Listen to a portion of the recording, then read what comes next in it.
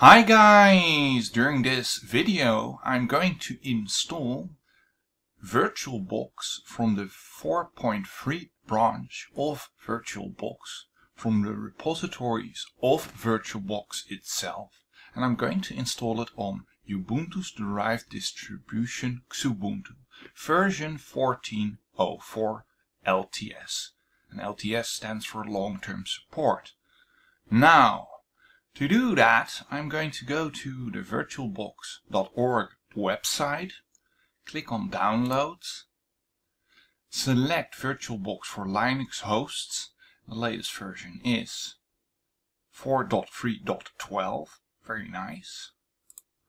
And I'm going to check, yes, Xubuntu version 14.04. That release has the nickname Trusty Tar. So, you can download the Debian files here, but I'm going to add them on the command line to the repositories. So scrolling down a bit, I'm going to copy this line and open a terminal emulator window. And as you can see, basically here, add one of the following lines according to your distribution to your etc apt source.list. Well, let's do that. And to do that, I'm going to log in as sudo space -i, enter my very secret password, and by doing this I'm working as root. Now, nano is a text editor for the command line, and I'm going to edit the source.list file. Opened it, scrolling down a bit. The first thing, I'm going to add a little note. VirtualBox repositories. And then I'm just going to paste that line and save the file. Like that. Now the second step in this procedure is ensuring that the key for apt and the validation key is installed on this machine. Otherwise you get basically untrusted sources and etc. etc. There are two options for this. Apt key add, but let's do it like this. And to select that line, I'm going to select it all. There we go. Copy that line. Go back to the terminal emulator. And ensuring I'm in the root home directory with cd and then the little squiggly wavy line, I'm going to do another paste. And this will download the key and install it at the same time for this specific virtualbox.org repository of Debian files, Deb packages. And I got an OK, so that's done. Now, the next step in this procedure is, and let's check it to be sure, apt-get update and install. Now, don't do that in my estimation. First install what is suggested next, and that would be install dkms. So, we'll do the apt-get update.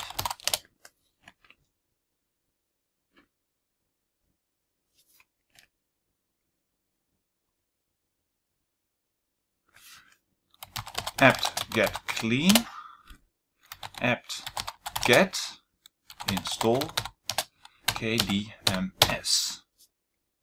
And there we go.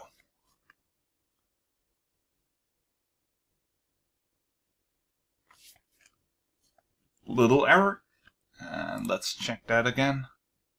dkms. Oh my.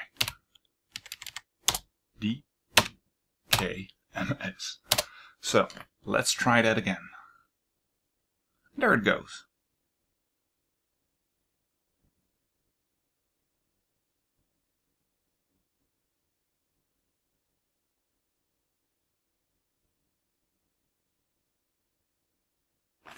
And let's then do apt get clean and do a clear. Then apt cache search VirtualBox, and then apt get install VirtualBox 4.3 and press enter. And yes, I'm going to accept this. And here you can see it is selecting the download.virtualbox.org repository. So that's all good.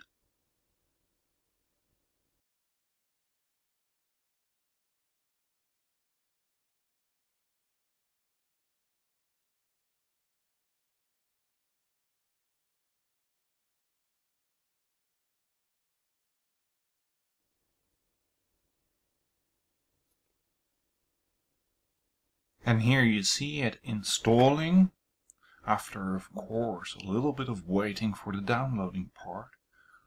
But hey, it runs and runs automatically once you know what to install.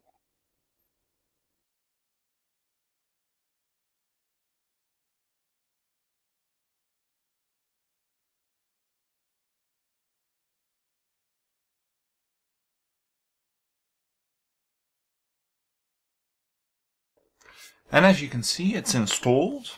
And let's do an apt get clean, just to remove the unwanted source material.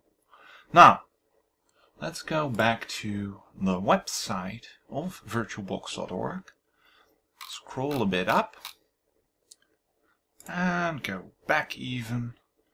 And if you want to install the VirtualBox Extension Pack, you have to download it. So, all supported platforms, very nice. I'm going to copy over this link and go back to the command line. And cd to the home directory of the root account. I was there already, but you know, just to be sure. And then type in wget and paste that link. So that's downloaded, and now it's time to install that via the command line to VirtualBox, which we just installed. And to do that, you need to do vbox manage ext pack install. Then you need to select, basically, well, as quickly as can with the tab, that extension pack we just downloaded. And then I'm going to add replace. Now, the first instance you shouldn't use or need to use replace, but it's good habit to put it in there, because if you're upgrading and installing a new extension pack, you should always use replace. And I'm going to press enter and wait a bit. Successfully installed Oracle VM VirtualBox Extension Pack. Now, of course, this is subject to licensing. Please be careful in that regard with commercial operations based on Oracle's VirtualBox. So, going to exit the root, quote-unquote, root account and exit the terminal. And let's start VirtualBox via the run command.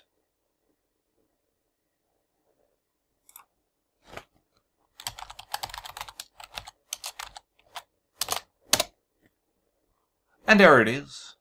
As you see, about VirtualBox. it has been installed. So, I hope you liked the video, subscribe to the channel, and see you in the next video. Bye bye.